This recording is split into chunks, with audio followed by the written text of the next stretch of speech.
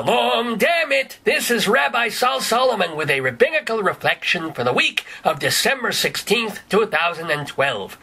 Oy, happy end of Chanukah, everybody. Why do I say that with such resignation and dispiritedness? Because just when we need to be showing the world that Jews take a higher moral ground, just when we need to be reminding Christians that we're not evil, we didn't kill Jesus, we belong in the land of Israel because we earned and deserve it, just when we should show off that Jews are a model of the 3 L's, learning, law, and Lokshen kugel, the Orthodox community of Williamsburg, Brooklyn, displays the worst of the 3 I's, Inhumanity, Insularity, and I don't know what the is wrong with them. By now, you've no doubt heard about Rabbi Nechemya Weberman, a Jew, unfortunately, who was convicted of repeated sexual abuse of a young girl. He's facing 25 years in the slammer for making this Shayna Madel act out porn films for him, give him oral sex, and buy things for him retail. And this all started when she was just 12 years old. My God, he used to burn her stomach with a cigarette lighter and then tell her to soothe it with peanut butter when she got home. Peanut butter! I mean, almond butter I understand, but peanut butter? I'm making jokes about all this because the truth is so goddamn horrible, all you can do is laugh. This monster turned the girl's parents against her and threatened to toss the whole family out of the religious order if she dared to come forward with her stories.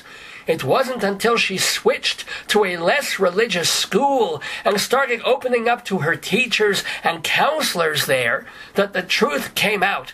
Because the truth always comes out. If not in this world, then the next.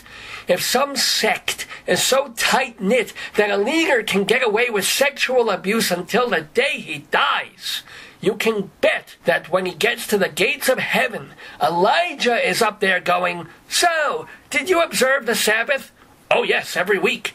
"Did you give tzedakah to the poor?" "Absolutely. And I didn't even do it for the tax deduction. I really meant it."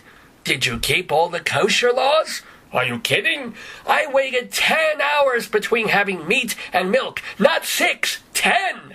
"Well, Rabbi, I see no reason not to open these gates and let you into paradise. Welcome to... wait a second. Did you make 14-year-old girls masturbate you while you watched Amy Irving and Yentl? Well, did you make a teenage boy eat your schmeckel and then warn him that if he tattled on you, God would throw him into the fires of hell? Well, Rabbi, you might want to know, that boy was up here 30 years ago, 'cause he killed himself when he was 17. Good news, though, he's having a fantastic time. He's up on Cloud 9 playing Xbox with Anne Frank.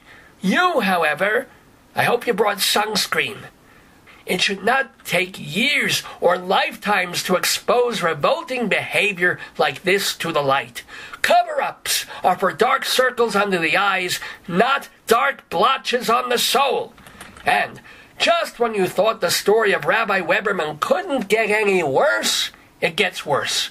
Another rabbi, Nachum Rosenberg, who probably will be going to heaven, by the way. Rabbi Rosenberg is a longtime advocate for speaking out against abusers. He's been an oasis for girls and boys who have been subjected to the terrors of sexual assault and the even greater horrors of psychological suppression. He's been begging the Satmar community to stop sheltering the guilty, stop keeping the laws of America from touching, you should pardon the pun, from penetrating, you should pardon the pun, from affecting this insular Satmar sect. But no good deed goes unpunished. On his outspoken blog, Rabbi Rosenberg accused the owner of a local fish market of abusing young boys. Now, this may or may not be true, and because this community resists legitimate investigations, finding out the truth can be harder than catching a squid in a butter tank. But one day the rabbi is strolling through his neighborhood when the son of the fish market owner comes up to him. He's holding a jar of liquid which turns out to be bleach. tosses the bleach in the rabbi's face, and runs away. Had he not washed his eyes very quickly after the incident, the Rebbe would have gone blind. His shirts would have been really clean, but his vision not so good. Now, because this is the son of the accused, and everything on both sides is just allegation at this point, I will reserve judgment on the particulars of this incident. However, it serves as an object lesson on what happens when you spend years sweeping landmines under the rug. Eventually, they start going off in every possible direction, hurting the innocent, the guilty, and the just plain fishy. And it's happening in this case because these tight cults want to do everything in-house.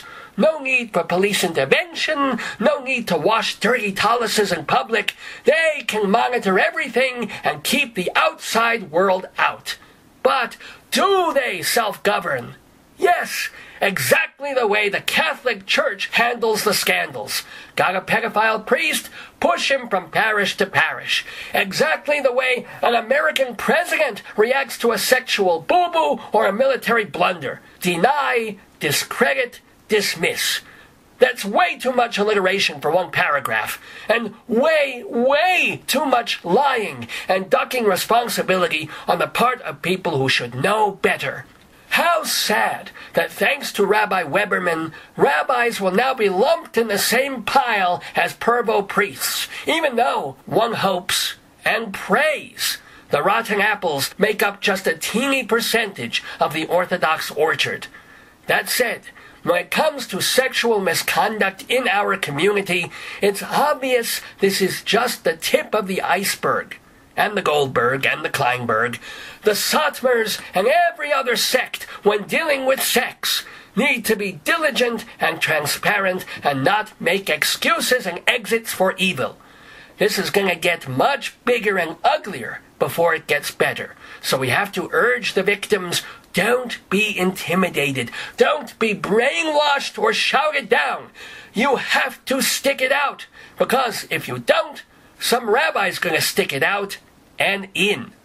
This has been a Rabbinical Reflection from Rabbi Sol Solomon, Temple Sons of Bitches in Great Neck, New York. It's no secret.